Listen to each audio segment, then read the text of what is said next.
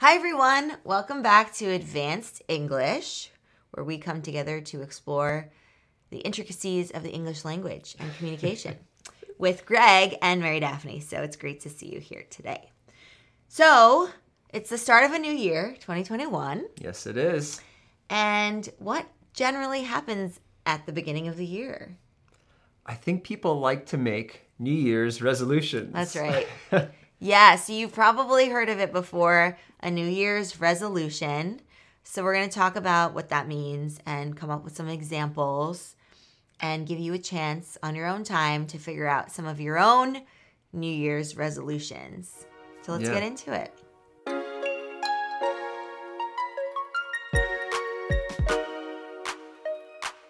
Yeah. So what's a resolution? That's the question. Yeah.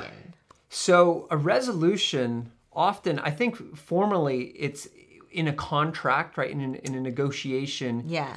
Two parties resolve to do something, right? So they essentially commit to a certain part of the agreement, Right. or the agreement as a whole, right? Yes. We resolve to do this and that.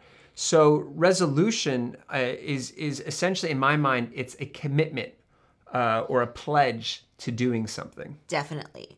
And in the context of New Year's resolutions, you can think of it as something like a habit or a behavior that you'd like to continue, right? Because maybe the previous year you did something really great for yourself, like working out regularly, and you want to continue that workout consistency. So something that you can continue.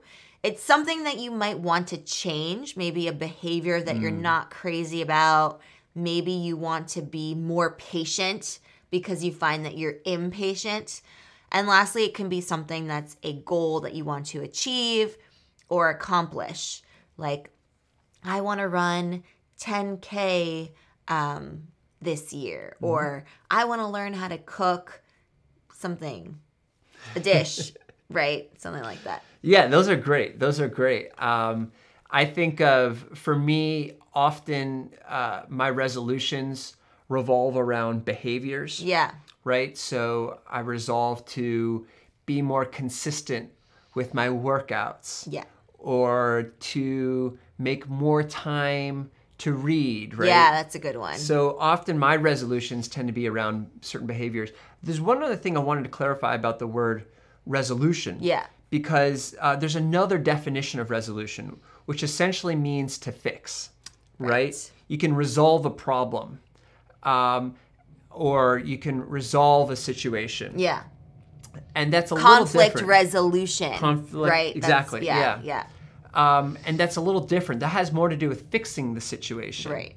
Whereas in this case, a New Year's resolution, we're resolving to do something, right? Like we were saying. Right. The commitment that Greg commitment. talked about. Exactly. So anyways, not to get us off track, you were talking about sort of what I would normally do. It's typically behaviors. I like to resolve to improve certain behaviors of mine. Yeah. So when we make a resolution, we want to incorporate that new activity or a new behavior. So like for me, this year, one of my resolutions is to stretch more and to do more like yoga because I do a lot of strength and resistance training and that kind of thing, but I feel like I don't stretch enough. And so for me, that's an activity that I've made, something that I would like to do as my resolution. And I want to stick to this resolution. I want to keep to this resolution because a lot of times what ends up happening, right? What ends up happening, Greg? You end up breaking your resolution, right? You deviate from the path. Or stray from the path, right? Right. I'm trying to think of other ways of phrasing it, right? Right, like veering off. Veering off, yeah. And anyways, you don't uphold your resolution is maybe the most formal way to put it. Yeah. I didn't uphold my resolution, right? I didn't uphold my commitment. Right. And that totally happens. Typically, we commit early on. Yeah. And we're gung-ho. Yeah, we're enthusiastic. Super enthusiastic about it. And, after a few months pass, even a few weeks, you know, that level of resolve starts to decline a little bit. It suddenly becomes less and less important. You have other priorities that you want to, that take precedence over the resolution, right? That become more important suddenly. Yeah. And that's natural.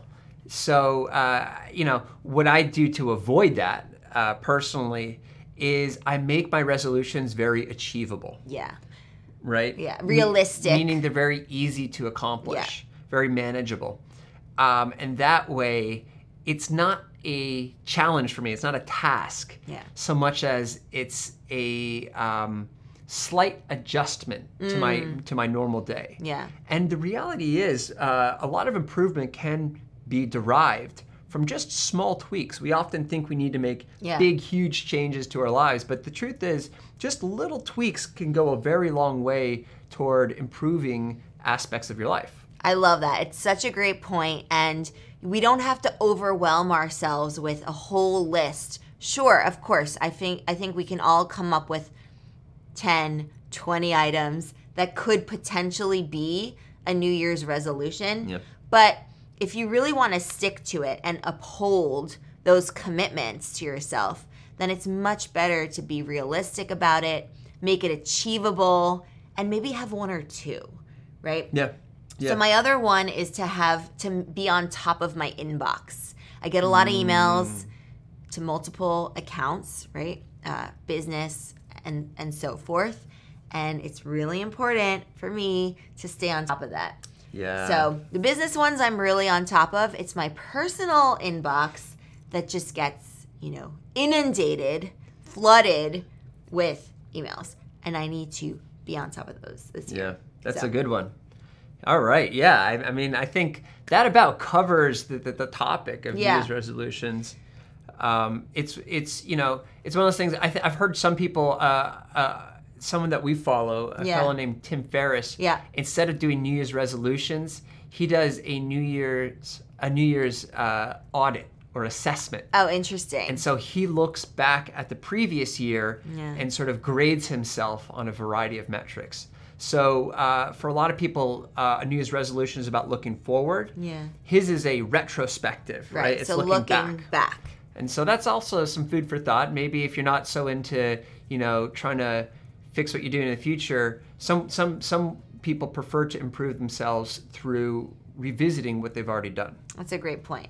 Yeah, so figure out which one is more your style, what jives with you. Maybe write down a few of your own, you know, maybe like audits or resolutions for this coming year, this year, and feel it out. See how it goes for you. Absolutely. Yeah. All right. We'll see you in the next lesson. Thanks for joining us. Bye, everyone. Happy advanced English learning.